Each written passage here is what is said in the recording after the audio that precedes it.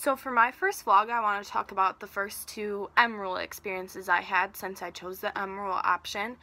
The first one that I went to, it was largely based off of a game we played, which they had told me is a little bit different, and the topic of that was the housing disparities found within America. And the second time I went to Emerald, we talked about global warming and the effects it has globally, and we also played a game that time. So I'm going to walk you through a little bit, both games, and then, my takeaways from that. So in the first one we played, everyone was split up by their favorite ice cream flavor. And then when we were all in the groups with our ice cream flavors, we were told to go to different sections of the room, spread out like this. So you can see the first section, the second, and the third.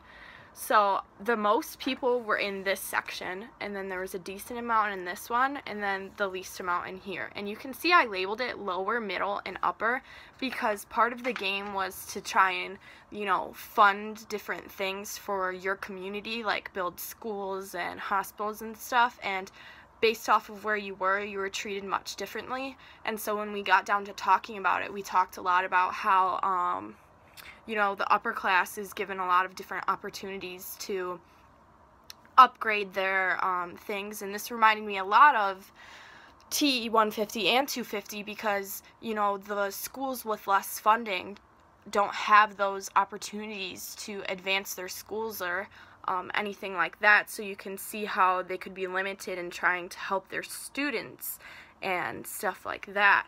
And so in the second, we had a game in which we were split up once again by our just numbered off this time. And so when we were split off, everyone was given different dice, so some dice had more sides than others, and then based off of if you rolled a certain number, you were able to disadvantage another group, which was supposed to represent a country.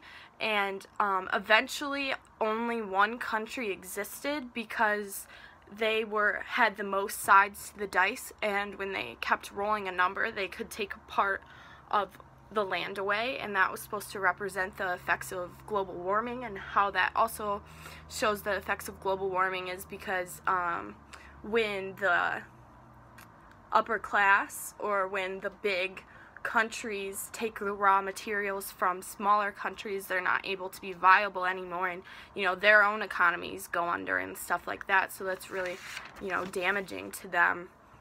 When I went to both of these, I was most concerned with how people were going to treat each other because global warming is a very sensitive topic, and so is housing disparities, like some of us might be from that lower class. And during the first game, the ice cream one, some students got really upset because they were in the lower class, and I found that frustrating in itself. And in both games, I was in the one, the country that got eliminated because of the effects of global warming, and I was in the lower class, and so I could see more easily the negative effects that this has on people because, if people tried to step out of their class, they were shut down. And that reminded me of in TE 250 when we talked about how people's social classes it's not necessarily their fault if they're in the lower class because they don't have any opportunities to advance. My insight, not insult, to culture was when a student from Sweden told me, or spoke in the whole group, about how in Sweden they have to recycle or they get further taxes imposed upon them. And I found that really interesting because, in America we don't have that set up, so there's less incentive for people to recycle and stuff like that. And as a major powerhouse, we also discussed how, if the United States doesn't fund to stop the negative effects of global warming, then, smaller countries like Sweden, their effect won't be as large. And people think that global warming is super far away, but it's actually not. And same with housing disparities because people think they might not be affected, but they are. All right, thank you. Bye.